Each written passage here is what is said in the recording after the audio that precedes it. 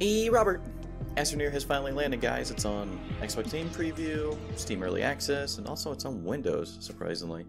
Kind of shocked that you have a pre-alpha game releasing on 3 platforms on the same day. I think they had a bit of a hiccup with Steam, but I think they resolved it instantly. I don't know if it's still going on. Astroneer, space survival game. You like Ark, you like Minecraft, even a little bit of DayZ or survival? This may be for you. Though, however, it is an alpha, so if you don't like bugs, I don't think you can hack it. I haven't encountered anything too, I guess, what do you call it, game breaking, besides the tethers, and I think everyone's having an issue with the tethers, or at least non-host players are, if you get my drift. With survivals, it's kind of a learning curve. So I've decided to make, like, I guess, a beginner's guide. If that's what you call it, I don't know. I charge $20 for it. Not really. Anyway, it's a beginner's guide, to help people get started. I had no idea when I first started playing what to do. I had friends who had no idea what to do, so I decided to, I guess, make this a little series to get us going in Astroneer, and as we progress from alpha to beta to 1.0, blah blah blah blah, you know, things will change. So take that as a word of caution. Some of the stuff may be even pointless in the future, who knows, and if so, you know, I'll change it. So in Astroneer, there are these things called modules, and with those modules you can create things with. So one of the modules is a research tab. With that research tab, you can go out into the world. You'll find this like little orb, this little chunk of the world, and you bring it back to your research module, and you learn something new. There's also a vehicle bay, obviously, just like in the name. You're able to create vehicles, like I think a rover and like a giant truck is what's available right now. What else do they have? They have a printer, which will be your crafting table, and you also have a smelter to refine resources you find out in the world. In this first video, I'm going to go over the smelter. I think the smelter is the first thing that you should get. It's the first thing you should make. In order to use the printer, I mean, you need the smelter. So I don't know why anybody else would start with a printer when it's redundant to even use, because you need the smelter to refine the resources in order to create in the printer. So this video, first video, is how to get the smelter. Right off the bat, you're going to land and you're going to try to find two resources. You're going to try to find 2 resources. They're very common. They're surrounded, so you have to go on this big journey. Right where you land, you'll find them. The first one is going to be compound. Compound is a very common, you can find it on the surface, or if you want to go into the cave, you can go into a cave, is a resource that you're going to need.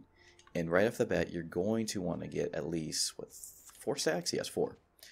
And it looks like this. It's this white, pearly, snowball, puff cones, puff balls, whatever you want to call it. And I'll explain why after I get 4 of them here. Okay, so we have 4.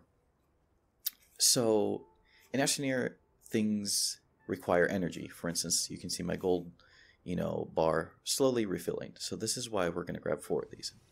So the first one I'll explain is that it's a solar panel. So this will make me be able to vacuum or mine blah blah blah faster. As you can see, it's replenishing a whole lot more. So that's what you should get the compound first, rather than the next material, which is called resin. Resin is basically your building material for now. It's pepper cylinder, whatever, spaghetti, macaroni, whatever you want to call it. And you just need 3 stacks of these.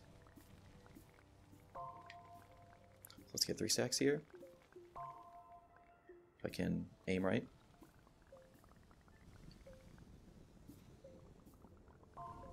And just like that, we got 3. That's all I need. This is all you need to get started with the smelter. It's really easy.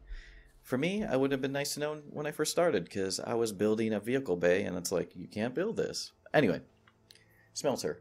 Real easy. Right click, right trigger, extend it, resin. This will extend it out. You can extend it further if you want, however you want to build it. Now, you can only make, just like this little external port, I guess, you can only make 4 of them. We have 1 right now, so you can make 3 more if you want. But don't. I'm trying to get you to make the smelter as fast as you can without, I guess, wasting materials. So we got to extend it once. Now we can build a module, or we can extend it more. It's up to us. We don't want to extend it. We want to build this, the smelter. Just like that, you have the smelter already. Or not yet. No, you have the module to build the smelter. So find the smelter. Then this is what those 2 extra compound are going to come in handy for. So this little green thing, obviously, you can make it green as go. You can make the smelter. Bam. Just like that, we got the smelter. But it's not operational. As you can see, the little, I guess, battery, it needs energy. We got an extra, this is why we get the 4th compound. So we can make an extra solar panel. Again, like I said, many devices require energy, which is this orange bar. And we're going to take that extra solar panel and we're going to stick it right on here.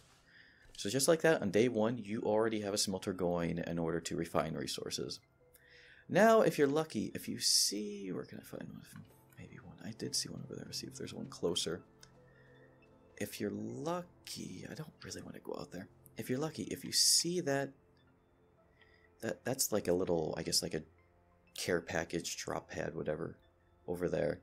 And sometimes those contain like extra items. It sometimes may even carry aluminum.